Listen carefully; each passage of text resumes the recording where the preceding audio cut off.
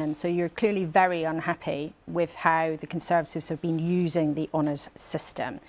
Is it right, though, in principle, that Prime Ministers should be able to send allies, former staffers, to the House of Lords?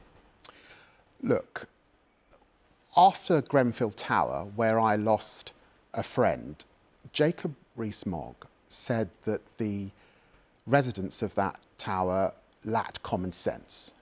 I don't believe he is someone who should have been rewarded.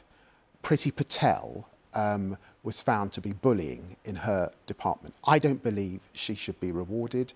And I don't believe that if a government sets rules for everybody else during a pandemic, it's right that those who encourage parties in number 10 should be rewarded. But I'm asking you about the principle here, though. You know, you've been clear, you don't approve of those specifics. But on principle, is it right that we have a system in this country where Prime Ministers can send their allies and friends to the House of Lords or give them gongs for whatever reason it appears they fancy? The principle is founded on good faith, and we've had Prime Ministers that have abided by that good faith. The problem is at the moment is we have a lot of bad faith, and that's why you put the questions to Grant Shapps that you did. So would Labour preserve then the honours system as it stands? Of course we would preserve the honours system.